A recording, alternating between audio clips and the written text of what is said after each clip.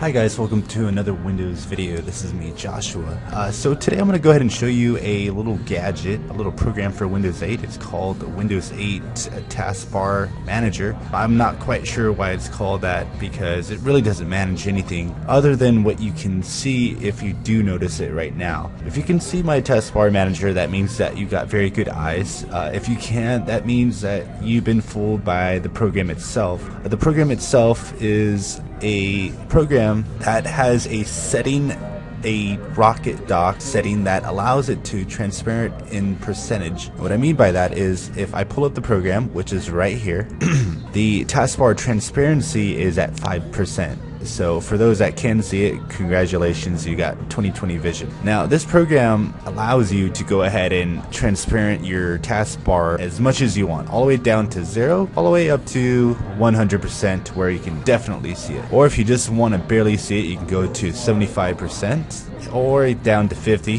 which is, you know, settle. This program itself is brought to you by Milano88 at Deviantart. I think he has a bunch of other programs that he creates and writes. But this program, I would say I would use it in regards to making a video or something that I just need for the time being if I'm gaming or whatnot. The pro on this application is that it does make the taskbar manager somewhat disappear without actually hiding itself and popping up. The con of this was that I noticed is it doesn't have a startup option, and even if you do put it in a startup folder, which would be here, I have at this location startup, the program does start up, however it pops up, so you always have to either minimize it or close it out if you want to go ahead and do that. That's the con of this.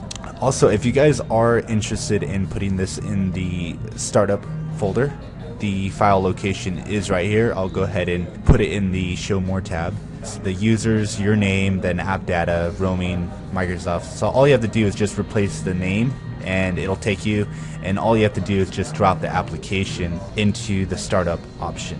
So just copy that and go to the location where I told you and just paste it, and it'll start up, and that'll go ahead and slightly increase the con that I have, in my opinion. Yeah, so this is a tutorial on the Windows 8 Taskbar Manager. If you guys like it, go ahead and use it. Enjoy.